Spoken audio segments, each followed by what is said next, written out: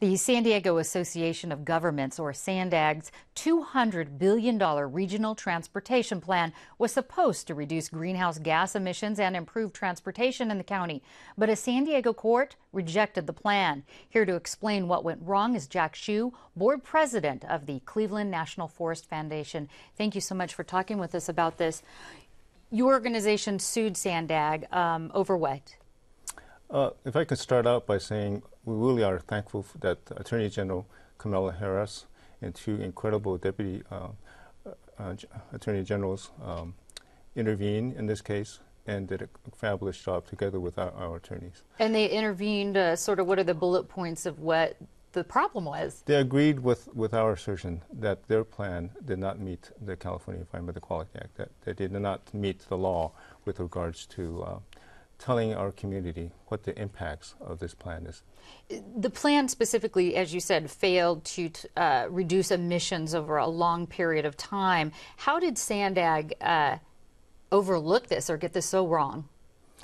Well, they met kind of skimmingly, or just barely, certain marks. That's for the year 2020 and 2035, meeting some parts of state law.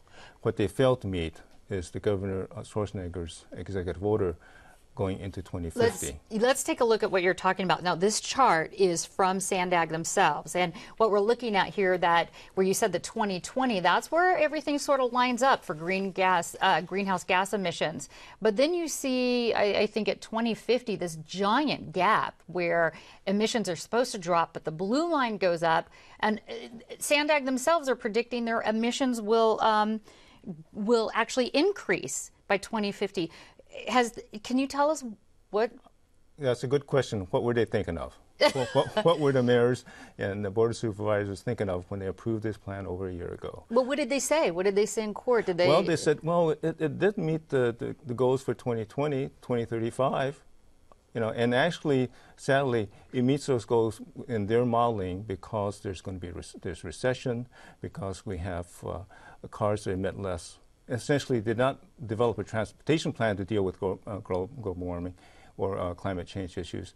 They essentially said we're going to keep on doing what we have been doing. Exactly what we're doing. Well, we tried to reach out to, we did reach out to SANDAG, and they did decline to be on the program, but they did issue a statement that says, in part, we stand behind the plan and its environmental impact report. The plan was approved by the California Air Resources Board, the California Department of Transportation, and U.S. Department of Transportation. How were all of these organizations able to approve this plan when it didn't meet emission requirements? Well, they met certain parts of the laws that they control. But overall, you know, the main issue here is our leaders, our communities need to know what this plan is about and what it will do for San Diego. And they failed to meet those issues. And that's part of what the CEQA is about. And part of it was that they're, you know, really strong on North County freeways, not so strong on public transportation and other neighborhoods. You contributed some ideas to the SANDAG plan. What were they, and did they incorporate any of them? Well, for years, this is nothing new for SANDAG. For the past 7 years, we've been there at hearings providing written testimony saying, look, your plan does not meet state law, and worse than that, it is not the best thing for San Diegans. We can provide a better economy if we move towards transit. How would you change this plan to make it acceptable?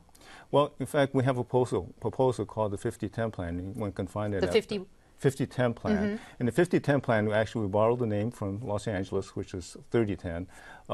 Let's build what SANDAG is already planning to do for the next 50 years, but do it in the next 10 years. Let's accelerate it. So that's not big change in their policy. You can find that plan at transitsandiego.org. Why would accelerating building freeways help reduce gas emissions? Or how would accelerating something that's supposed to take 50 years into 10 years help? No, I'm sorry. Let's accelerate what SANDAG is planning for transit development. I understand. Let's build a working network of transit within the urban core, as well as the Coaster and Sprinter and other outlets. So let's make that system work. Let's accelerate that portion of their plan.